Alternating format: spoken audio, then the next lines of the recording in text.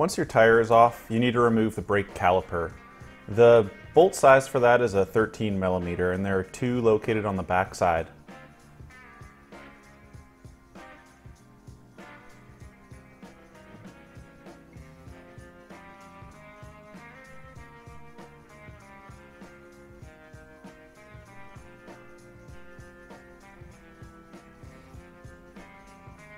With the caliper retainer bolts off, just wiggle the caliper off and set it off to the side. Just make sure not to hang it off of the rubber brake line. So I set it up on the control arm. Now you can slide your old brake pads off.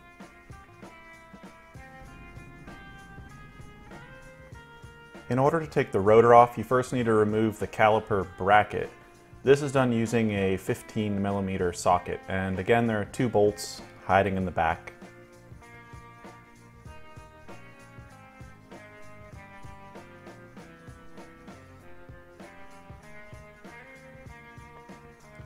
With the two bolts off, the caliper bracket will pop right off. Next, use a T30 Torx to remove the small screw that's located inside your bolt pattern on the rotor. And then slide the rotor off.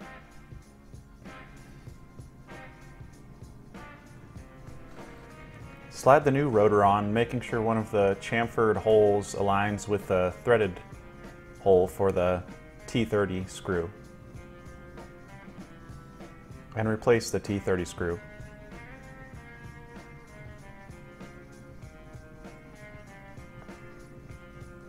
Give the rotor one last clean with some brake cleaner to remove any grease you might have got on during the installation process.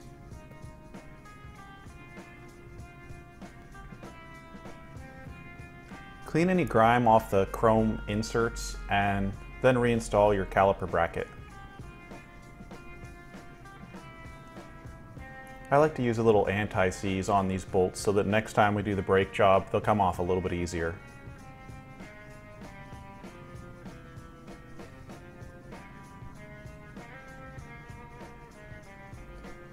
Once the caliper bracket is tightened up, apply a little bit of brake lube or brake grease to the sliding components of your new brake pads.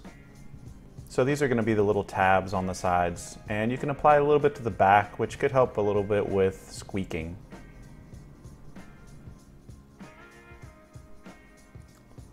Then slide your brake pads into place.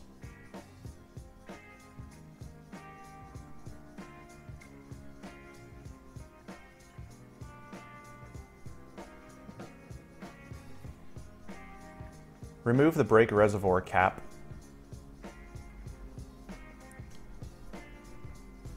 And then push back the piston in the brake caliper. This one actually has two pistons, and I squeezed it back with a little wood clamp and a block, but it actually goes back easy enough that you should be able to do it with your fingers on this one.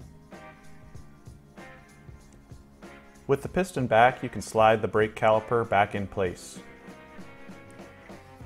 You may have to wiggle the caliper pins a little bit to get the bolt hole located over them so you can insert your caliper bolts. When you're wiggling the caliper pins, just make sure they slide in and out nicely.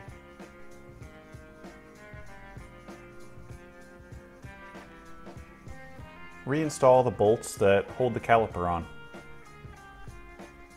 and tighten them up.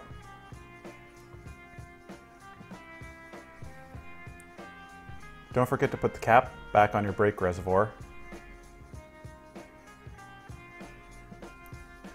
And put the tire back on.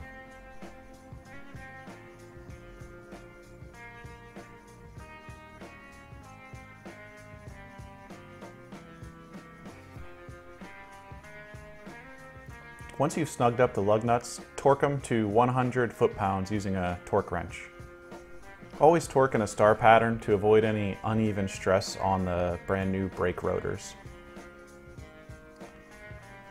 Now you can lower your car from the jack, start it, and give your brake pedal a couple pumps until it feels firm again, and that's all for the brake job. Be sure to subscribe if you like these kinds of videos, and click the bell to be notified when I post a new one. Thanks for watching.